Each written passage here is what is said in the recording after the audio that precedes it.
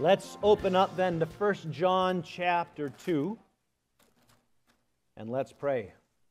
Father, thank you again, Lord, for a beautiful morning, the opportunity to come together as a family and worship, my Lord. That alone is a privilege in and of itself, and yet, Lord, the ability to get together and spend time in your word as a family. Lord, I pray that your word would speak to our hearts as individuals and then to us corporately as well. Lord, so that as a body, Lord, your will would be done, and in each of us personally, Lord, it would be done. And so, Lord, I pray as your children that you would put us on your lap and speak into our ears and our hearts. Lord, the things that you would have us know as we work through 1 John. In Jesus' name, amen. All righty, gang. We will pick up at verse 29. Now, up to this point in 1 John, John has caused us to evaluate our fellowship in ethical and Christological, or in relationship to Christ, those kind of standards. Really, since verse 5 of chapter 1, he's been addressing this issue of fellowship with one another and fellowship with Christ, and what it is that we should be doing, and in light of who Jesus Christ is. Now here at chapter 2, verse 29, he changes topic. We're going to now look at our role as sons and daughters of God, but we'll look at it this morning ethically, and then next week ethically, and then the following weeks we'll look at it again Christologically, or in relationship to Jesus Christ. Some of you have noticed as you read 1 John, there's almost like a cyclical pattern that happens. You're like, well, he's kind of already mentioned this before. He has, but in the context of a different subject. But he applies the same standards to these particular topics he addresses. So the first one, of course, was our fellowship with God. Now then we begin looking at our sonship with God. So we pick up at chapter 2, verse 29 now. If you know that he is righteous, you know that everyone who practices righteousness is born of him. Now, John says, if you know that he is righteous. We have to define some terms here because it doesn't always come through in the English. But the word know here is eido. It speaks of perception, of understanding, of conviction as well. It can also speak of discernment. And so he's almost saying, if you have this conviction that he is righteous. Now the word righteous, or his righteousness here, dikaios. Now that particular word speaks of being equitable in character or in your actions, to be innocent or holy or just. But notice here who the standard is. He says, if you know that he is righteous. Whose righteousness do we look to? Yeah, do we look to each other's righteousness? No, we like to, because then we can kind of compare ourselves. Well, I'm doing pretty good compared to that guy. Or we do the other thing like, oh, I'm a wretch compared to that guy. But we're not each other's standard, right? We don't adhere to moral relativism. It's God's standard, and God is perfectly righteous, is he not? In fact, he's not mostly righteous, but by his very nature, he's perfectly righteous. And I want to make that point because there's kind of that contemporary mantra, and I don't have a problem with it. You know, God is good all the time, and yeah, you watch cheesy Christian flicks and you'll pick that one up, right? But this says something more than that. This is God is good all the time, at every moment, in every way. And if you truly understand this, John says, then there's something else you know. You know that everyone who practices righteousness is born of him. Now, the word know here is different than the word know earlier in this verse. This isn't eido, this is gnosko. Now, gnosko speaks of experiential knowledge. And then he says, you know, or you've experienced, or you've come to understand that everyone who practices righteousness is born of him. Practice. How many of you like that word? It reminds me when I was a little kid and my grandmother arranged for me to have organ lessons because she had a little Hammond organ. I had to take organ lessons. Yeah. 3 years, I still didn't know Mary had a little lamb. But I loved flipping all the switches and the buttons and the vibrato and all the effects and all that kind of stuff. Yeah, it was a terrible thing. The word practice is poeo. It means to produce or to construct, to form or to fashion, to shoot forth, or we might even understand bring forth is the idea. And it's in the present tense. And so John, essentially, this is what John is saying, if I could paraphrase it. If you truly perceive that God is righteous, then you have learned experientially that everyone who is practicing righteousness is born of him. We lose some of the tenses between Greek and English. Now, this becomes then the primary principle for what we're going to read for the next 10 verses in chapter 3. But it begs the question here, what does it mean to be born of God? Right? Everyone who practices righteousness is born of him. Well, what does that mean exactly? Well, Jesus explained it to Nicodemus, right? You remember Nick at night, John chapter 3. Jesus said, most assuredly I say to you, unless one is born again, or literally born from above, he cannot see the kingdom of God. See, there's a spiritual rebirth that happens when someone comes to faith in Christ. It's the birth of a new nature. Now, in the fall of 1967, my mother's water broke, right? And I was birthed physically. And the strange thing is, in the 56 years since, I've become more and more like my father. In fact, it's kind of an interesting thing, but years ago, I got a Facebook request, a friend request, from somebody in my hometown. You know, Leominster, Massachusetts. Okay, whatever. Somebody named Evelyn. And okay, if you get a friend request, it's probably good to creep, right? It's probably a good thing to creep around their account and kind of find out who they is, because you don't want to find out it's like some old high school girlfriend who has 6 divorces and 17 cats, right? You have to draw some boundaries, obviously. So anyway, I find out it's a cousin of my father's. You know, her name is Evelyn. That was my grandmother's name. So it's a family name. So anyway, I befriended her. Come to find out she's a believer. She found out I was a believer. So she, requested me as a friend. That's fine. The next message I got from her was, you look exactly like your dad. Which I appreciate. Because when I was young, now, my dad looked like William Shatner. Not like William Shatner today, okay? I'm talking about William Shatner in the late 60s, in Star Trek. My father had that forehead. He had that look about him. I was like, oh, okay, I like that. I look like my dad. That's cool. I'll take that, please, A couple months later, she'd been watching my Facebook posts, and then she says, your humor is just like your dad's. And truth be told, she was absolutely right, Because inevitably, we're like our fathers, are we not? Well, in the summer of 1991, I came to faith in Christ, and there was a new birth that took place. There's a new nature inside of me as the Holy Spirit took up residence. And since that time, ever so slowly, I admit, but I've been taking on my Father's appearance, not in a physical sense, but in a spiritual likeness. I have a whole new set of habits. I'm not practicing certain things that I used to practice prior to 1991. Praise the Lord. There's new things. Am I perfect in my practice? Probably not, right? Practice doesn't make perfect, but it does make proficient over time. And now, having come to faith, having come to some understanding regarding the righteousness of God, I've come then to realize that the true born-again believer ought to resemble his Father. The nature of the Father should become the habit of the children.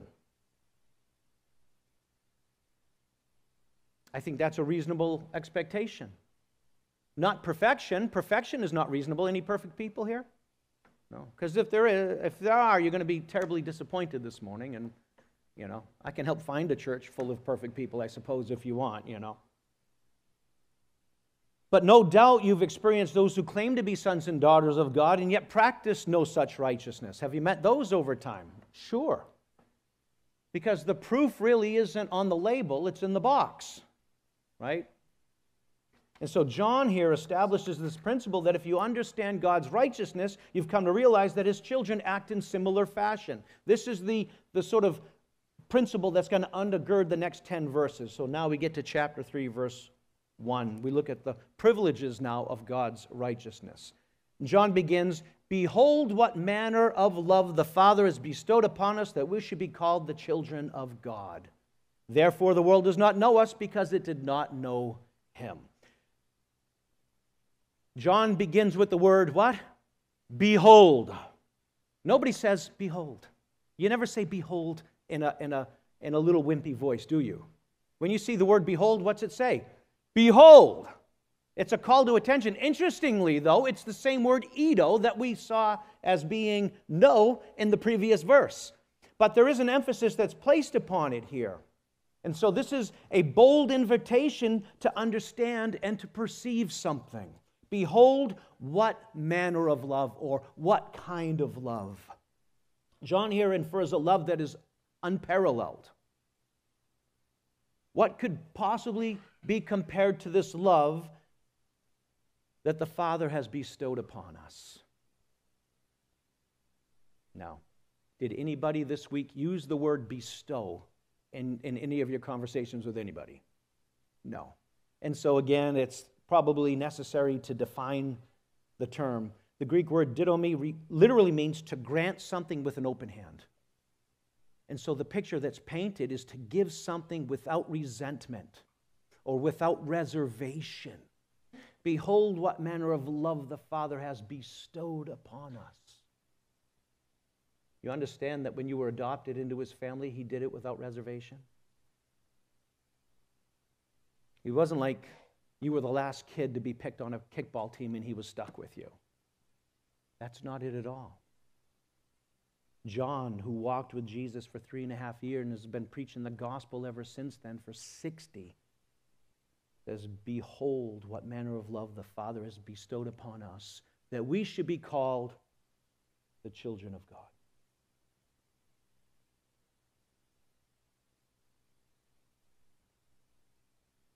Please understand, gang, that God isn't looking down on you thinking, what did I do to deserve this? I think we because of our nature, we tend to view God that way. We sort of view God through our lens, but it's not accurate. God is pleased to bring you into his family. He's pleased to call you his child. In fact, the word called here means to declare loudly. In a world that's full of labels, everybody gets a label. This is the one I want. Amen? That I should be called a child of God. This is the divine adoption, God's decree over those who take him at his word. Mankind was estranged from God when he disbelieved God in the garden. But now he's reconciled to God when they believe upon his Son. And think about it. Every orphan has this dream that one day they'll be reunited with their real family.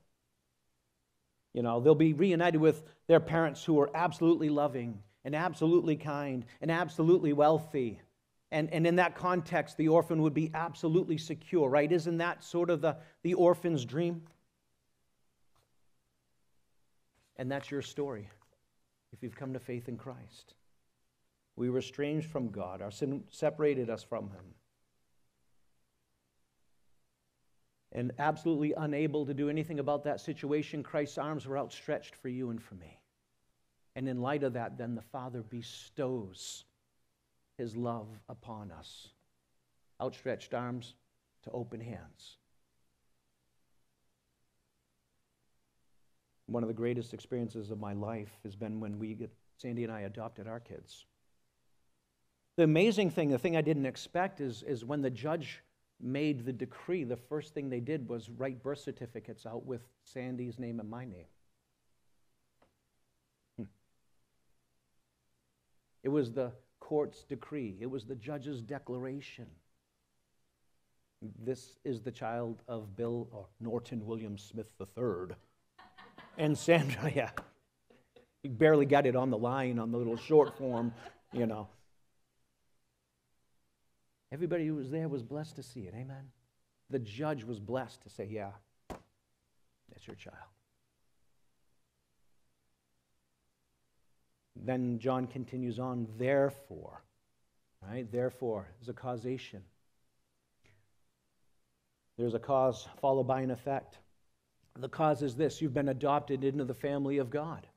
The effect is the world does not know us because it did not know him.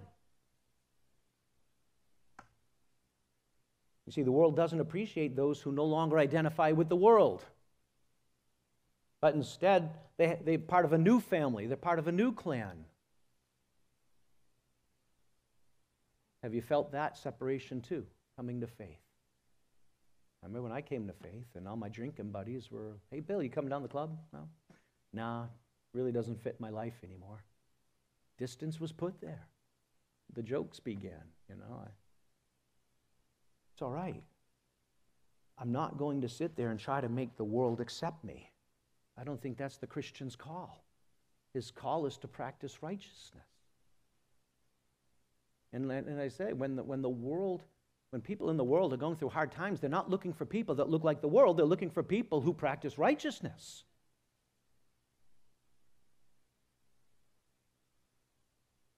But all of us have felt that estrangement from the world because we've been adopted into a different family. Let's face it, the worldly Hatfields do not appreciate the real McCoys. That's another old person reference. I'm just... They only get older as I get older. It's an interesting thing. But it is an evidence of the divine adoption. The world doesn't know you because it doesn't know God. And being reconciled to God, listen, gang, I can't say this enough, being reconciled to God comes at a social cost. If you're going to work to be accepted by the world, then it's going to come at the cost of your testimony.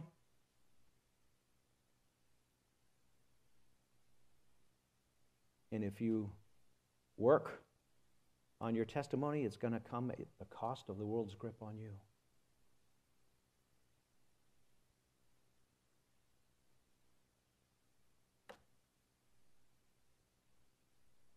Jesus said this in John chapter 1, verses 10 to 13. Well, John says this about Jesus, I should say. He was in the world, and the world was made through him, and the world did not know him. He came to his own, and his own did not receive him. But as many as received him, to them he gave the right to become children of God, to those who believe in his name, who were born not of blood, nor of the will of the flesh, nor by the will of man, but by God. It's a new birth. It's a spiritual birth. A new nature has been placed inside of us. So, the first benefit then of God's righteousness, of course, is the divine adoption. Now, verse 2, we look at future glory. Beloved, now we are children of God, and it has not yet been revealed what we shall be. But we know that when he is revealed, we shall be like him, for we shall see him as he is. That is, those who come to faith in the Son of God, they're now the children of God, right? I used to be, fill in the blank. But now I'm a child of God. Not his child later. John says now, presently. There's an emphasis he places here. Beloved, now we are the children of God. You don't become his child the day you die and you step into eternity. You're his child now. That's why you feel the love. Sometimes it's in the form of blessings and sometimes it's in the form of spankings. Nevertheless, it's all love. And John says, it has not yet been revealed what we shall be. Now, all of us understand here that we're being changed eternally, but we don't know exactly what the end result is going to look like. Now, I try to imagine what a sinless Bill would look like. The problem is I've never met one. Amen? This past week, I was talking to a friend of mine. Some of you guys remember him, Darren. Darren was part of the church 14 or 15 years ago.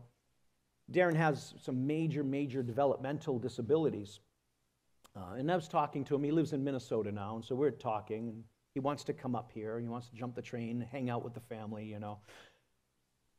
But he was talking about his disabilities, and I was talking about my shortcomings too. We're having one of those pity parties over the phone, But then we kind of imagine, what would it be like the day that we cross into eternity in the twinkling of an eye? However it's going to happen.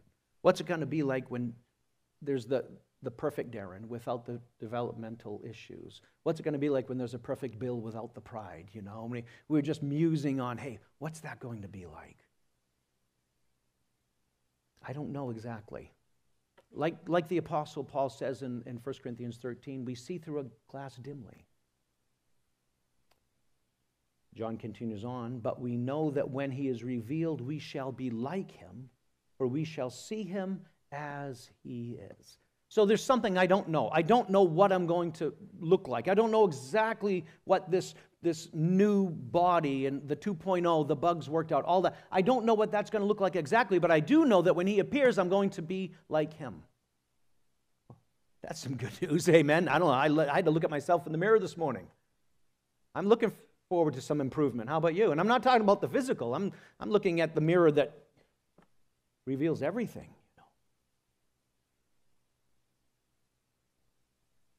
Let me encourage you if I can, because for some of you, living with yourself isn't easy.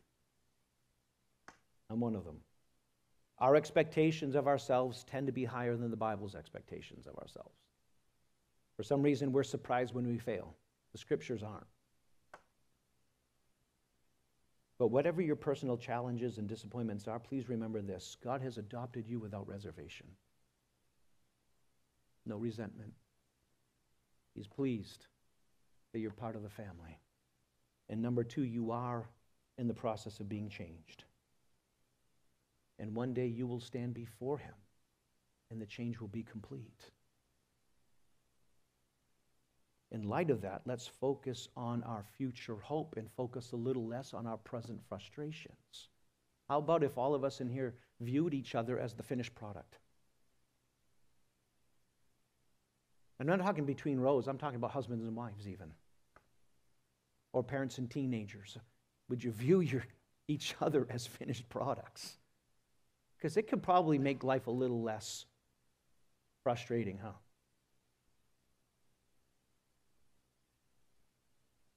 It would be a lot better if we leave here today thinking the best of one another rather than, oh, that one's fat, that one's weird, this one's dumb, this one can't sing, blah, blah, blah, blah, blah. Give me a break. Get over it, I know, we laugh, you know why? Because it really happens, doesn't it? We don't want to admit it, but it really happens. But we're called to practice a different righteousness. Not a self-righteousness, but God's righteousness. So, benefits, of course, are the divine adoption. There's the future glory. But also in verse 3, there's a present sanctification. For John says this, and everyone who has this hope in him purifies himself just as he is pure. Now, what is hope? It's another one we have to define, because most of the time we think about hope, we think about the state lottery or something like that, a 1 in a million shot. But biblical hope is the earnest expectation that something good is going to happen. And so while you and I have this certain hope to look forward to, we also sort of have a present to live in as well. And for you and I who hold to that certain hope of our eternal future with him, there's a purifying effect that takes place in our lives. Listen, when I look forward to eternity, the world loses its grip on me and I lose my grip on the world. The more I look forward to the eternal things. When I think about all of us standing before the Father in our final form, you don't bug me so much. And I pray I don't bug you so much. And when I live for the things of heaven, then the things of earth become very petty.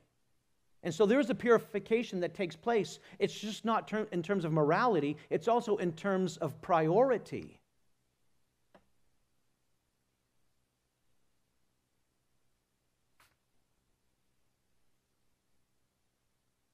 Now, as we move on to verse 4, John sort of changes gears and he turns our attention from those who practice righteousness and are being purified to those who are not. Verse 4, whoever commits sin also commits lawlessness, and sin is lawlessness. Now, when we see words like sin and lawlessness, we think they're synonymous, and they can be. the word sin here is hamartia. It speaks of an offense. And then lawlessness, right, anomia, speaks literally of a violation of the law, but figuratively it was used to denote wickedness. In fact, that word is most often translated wickedness in the New Testament. But what's John's point here? Well, remember that this is in the context of the effects of Gnosticism on the early church. And these Gnostics came on the scene, and of course their view of life and that all matter is evil and all spiritual things are wholly good. And, you know, there's a sort of Epicurean mindset had developed among some of them where they're living very licentious lives. Like, if the whole world's evil, then what hope do I have of escaping it except through my esoteric knowledge? And so why even fight it? They began to live very debased lives, but people who live very debased lives very often claim that they're really not that bad at all. I did it, and all those guys in the military were witnessing to me. I'm like, yeah, maybe I am a sinner. God created me that way. You know, everybody else is doing it, right? I'm really not that bad. Look at the guys I'm hanging out with. I'm actually a saint compared to them. John cuts through all of that, and he says, whoever commits sin commits lawlessness, or he who sins commits wickedness. You see, the world does have a way of trying to minimize the severity of sin. I'll give you some examples. Politicians don't lie, they misspeak. That one just annoys me. I can think of one in particular, and I won't name them. There's no need to. But I'm like, you misspoke? No, dude, you're a liar. Let's just be honest. An adulterous affair is called a fling. Oh, it's just a fling. Thievery is qualified as misappropriation. Getting trashed is partying. Listen, there are even elements in our society today that are trying to rid our culture of the term sex offender in the hopes of using some term that's less offending. But this is what's going on. And this is the effect that the early church was feeling, is that these false teachers are coming in and they're minimizing their sin. And John says, no, if you commit sin, you commit wickedness. So now, having reestablished the seriousness of sin, John continues on, verse 5, and you know that he was manifested to take away our sins, and in him there is no sin. Now, he says, and you know that he was manifested to take away our sin. Well, who was manifested? Jesus Christ. This is speaking of the incarnation, the manifestation of God, the physical, bodily flesh and blood of Jesus Christ. You have to understand that the atonement had to be a physical atonement. And Hebrews chapter 9, verse 22 tells us why, where the writer of Hebrews says, and according to the law, almost all things are purified with blood, and without the shedding of blood, there is no remission for sin. God's justice demands the spilling of blood for sin. And so the incarnation had to be a flesh and blood incarnation. Now, why would God go through such great lengths to provide atonement for our sins? Well, the answer is quite simple, right? Sin is absolutely offensive towards him. It's wickedness. And man has no hope of atoning for himself before a perfectly righteous judge. See, you can minimize sin verbally, but you can't minimize it judicially. The judge of the ages still views sin in absolute terms. Please understand, God does not feel the pressure to understand terms and understand sin in Gnostic terms or in contemporary terms. His view of sin is absolute. That's never going to change. And John also writes, and in him there is no sin. That is, the atonement that was provided for us was pure and spotless, a perfect atonement. He lived the model life. The writer of Hebrews also tells us in chapter 4, verse 15, that we don't have a high priest who cannot sympathize with our weaknesses, but in all points was tempted as we are, yet without sin. You know, I was having lunch with a gentleman this week. Guy's going through just some crazy stuff, you know. And crazy enough that he, like Job, he wants to question God. And I don't think that's a bad thing necessarily. I think God can handle the questioning. But he's like, but I understand, I want to question God, but God doesn't owe me anything. You know, I'm just a deplorable bit of water and sand. And I was like, yeah, it still didn't ring true. And I'm like, listen, man, let me just tell you, yeah, sure, we're water and sand. And maybe in some absolute sense, we don't have the right to question God, but let us not forget that we don't have a high priest who can't sympathize with our weakness. Can I just say that? Because sometimes, and I guess it's maybe within the Reformed brothers, sometimes it's so much God, and I get it, and I don't even disagree, but there's another piece that comes into it, and that God understands, and God cares, and God's compassionate. And somehow, in just arguing one side or bringing in that one qualification apart from the others, God gets misrepresented, where he becomes this great cosmic ogre, which is anything but what the writer of Hebrews says here in chapter 4, verse 15.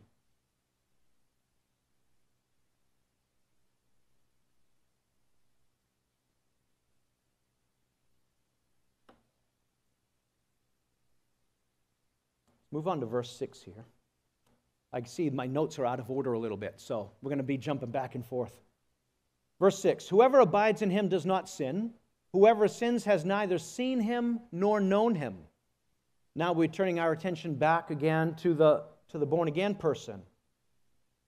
But let's remember the primary principle of chapter 2, verse 29. If you know that he is righteous, you know that everyone who practices righteousness is born of him. All right? We have been born of him. His nature is perfect. Therefore, we don't live lives characterized by sin. However, it's not that we're without sin. Do we understand that? If we look at chapter 1, verses 8 to 10, John wrote this, if we say we have no sin, we deceive ourselves and the truth is not in us. If we confess our sins, he is faithful and just to forgive us our sins and cleanse us from all unrighteousness. If we say that we have not sinned, we make him a liar and his word is not in us. And yet here in verse 6, John says, whoever abides in him does not sin. What does that mean exactly? Well, again, don't forget that first principle. That sets the context by which we understand everything else here. John isn't referring to isolated acts of sin, but sin that characterizes someone's life. If you've been born from above and abiding in him, living the life of our Lord, then your lifestyle will show a consistent pattern of righteousness, but not perfection. Now, how do you define a habitual life of sin or the practice of righteousness? John never actually tells us. He leaves that for us to work out in our own hearts. And in light of that, can I just say this? Don't take these verses, and then look around for somebody in the church that you can apply it to. Like, oh, yeah, I can get them with this one. That person really needs to hear this. Don't do that, right? These things we should apply to our own hearts. First, let's work on the planks before we deal with the specks. How's that sound? John continues in verse 6, whoever sins has neither seen him nor known him. Now, again, remember the context of the false teachers that had moved into the church, right? Those who, how do I say this? You can't live a sinful life and claim to know God. Those who do neither see him, that is, perceive him, nor do they know him experientially.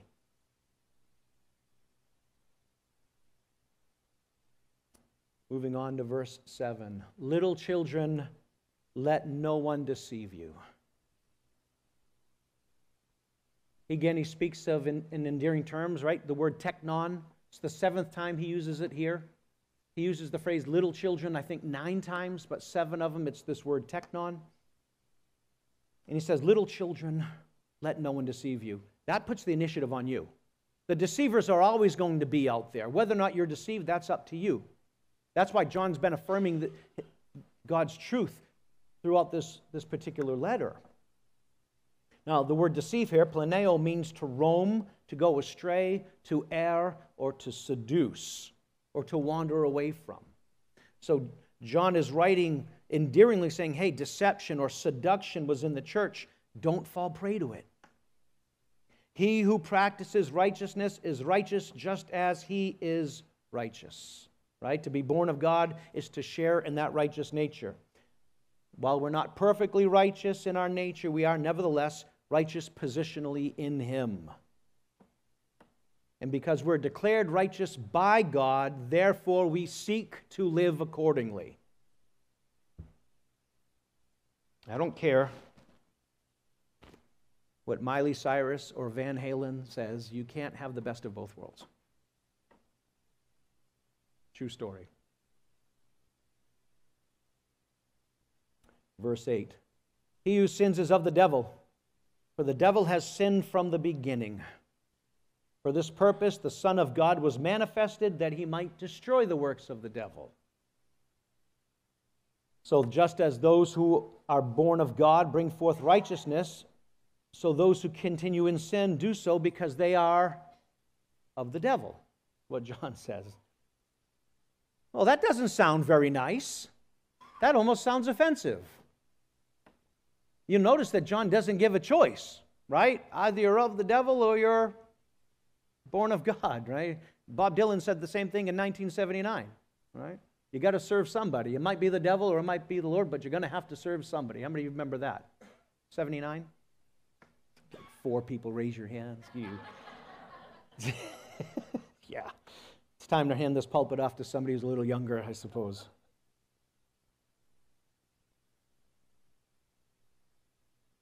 You have to understand, gang, it wasn't like we were young people and we wandered onto the highway to hell. The fact is we were born on it. We're all born of the corrupted nature. I wasn't corrupted after I came from my mother's womb. I was corrupt even while I was there.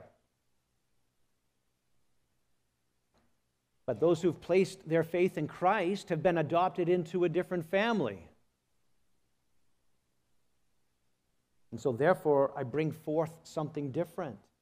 I have a different practice. I have a different way of living. So do you. Continuing on, for this purpose, the Son of God was manifested that he might destroy the works of the devil. Destroy here, it's interesting. I don't understand why the English translators, and I think almost all of them do, use the word destroy, but literally it means to loosen, to break, to dissolve, or to put off. And so one effect of our Lord's atonement is the undoing or the loosening of sin's effect on us. This is the redemption from sin. You understand, redemption comes in 3 forms, right? There's the past tense, justification. You're saved from the penalty of sin. That's Romans 3:21 to Romans 5:21. But then there's sanctification presently. You're being saved from the power of sin because you're practicing different things, right? That's Romans 6:1 to like 8:16. And then ultimately there's glorification, right? You'll be saved from the presence of sin altogether. That's Romans 8:17 to 39. This is the purpose of the Son of God being manifested, that he might destroy the works of the devil, as you be redeemed from the old life. Verse 9, whoever has been born of God does not sin, for his seed remains in him, and he cannot sin because he has been born of God. Now remember, our premise, we share God's nature by the virtue of the new birth. God doesn't sin, and so therefore we do not practice sin. You have to understand, most of this here in Greek is in the present tense. Now, why is it that we don't practice sin? Because we're told here his seed is in us. Now, that's interesting. In Greek, that's the word sperma, but it would speak almost genetically. You have a new DNA. You have a new dad. Now, again, when I was a baby, nobody ever said, you look like your dad. Everybody always said, I look like my mother when I was a baby. But as I've gotten older, I'm taking on my dad's likeness. You can see it. My wife will be like, I'll be looking out over the horizon, clenching my teeth. She's like, you look just like your dad right now.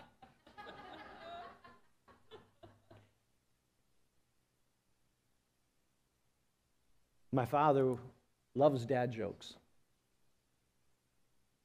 What can I say? It's not my fault. I was born that way, right? My mother hates dad jokes. And I hate the fact that I love dad jokes. Amen?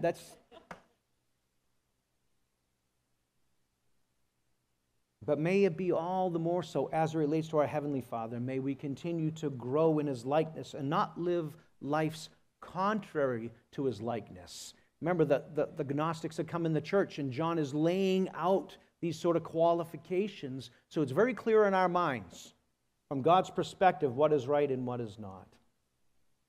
And John says, and he cannot sin because he's been born of God. That is, he cannot continue to remain in sin.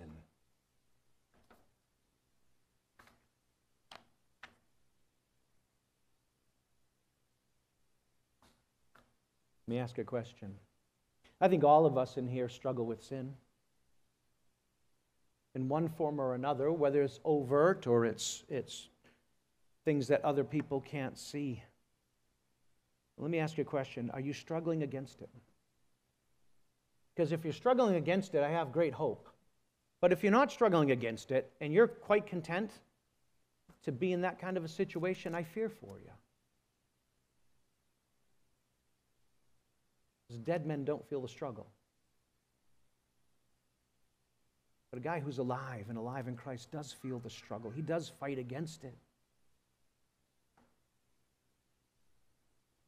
However, the Gnostics, these false teachers who come into the church, they weren't struggling. They were making excuses, and they were rationalizing their behavior, sort of wrapping it in metaphysical wordplay. But don't be deceived, gang. Profundity is not verity. Just because something sounds deep doesn't mean it's true. I grew up on a farm. Manure can be very, very deep. Wow, that's deep, bro. Yeah, let me show you something else at the bottom of where the drop holes from the cattle right down into the basement of the barn, There's a lot of deep stuff there too. Just because something is profound doesn't make it true. And there's a lot of people come into church and they got like this really crazy idea and make it sound really profound. People buy into it, Verse 10. In this, the children of God and the children of the devil are manifest. Whoever does not practice righteousness is not of God, nor is he who does not love his brother. So how can I know if I'm truly born again? Am I born of God or am I of the devil? John gives the final word on that in two qualifications. Number one, whoever does not practice righteousness is not from God. It's about what you practice and what characterizes your life. See, the divine adoption is more than proclaimed, it's practiced. Are righteous works your habit of living? By the way, practice isn't easy. Not everybody wants to do that. I woke up this morning, I got these big rubber bands I'm supposed to do my physical therapy on, and of course, I've been meditating in this all week, and I saw that, and I'm like, nah, I got to leave for church in 2 hours. I don't have time, to do that. But, practice is hard. This idea of practicing righteousness doesn't come naturally. There is an effort that we do have to put into it.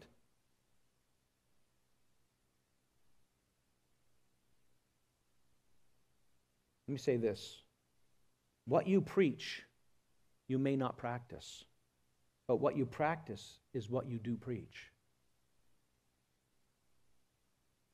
So he says, hey, how do you know if you're born of God or not? How do we know if this guy is born of God or not? Whoever does not practice righteousness is not from God.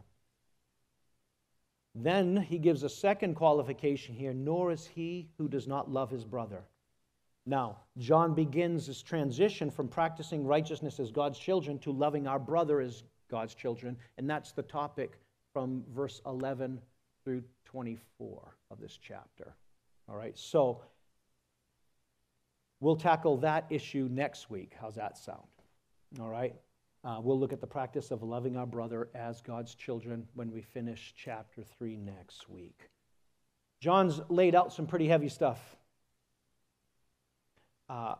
What makes it particularly difficult is some of the way the language is structured in 1 John. But if we You take your time, you define some terms, you keep it in context. It does emerge as you meditate on it. So I encourage you to continue to do the same. Read ahead next week, all right? And if you find practice hard this week, that's a good thing. Amen?